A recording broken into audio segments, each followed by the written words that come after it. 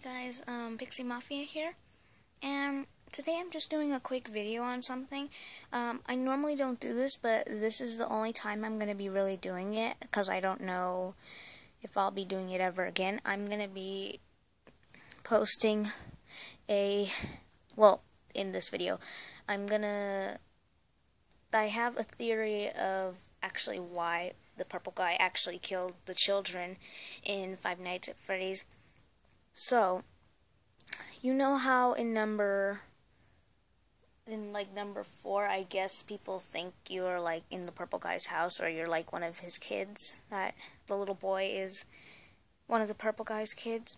Another thing is that I believe that not just that he died in there, but maybe after he died he was very upset about him, but then I've actually heard that the purple guy didn't really care that his kid died, so I was thinking, do you think he just went mad right after his child actually died, and then ended up murdering the children because he was very upset about his son dying, and whatnot and stuff? But that's mostly my theory that I might think why he killed the children.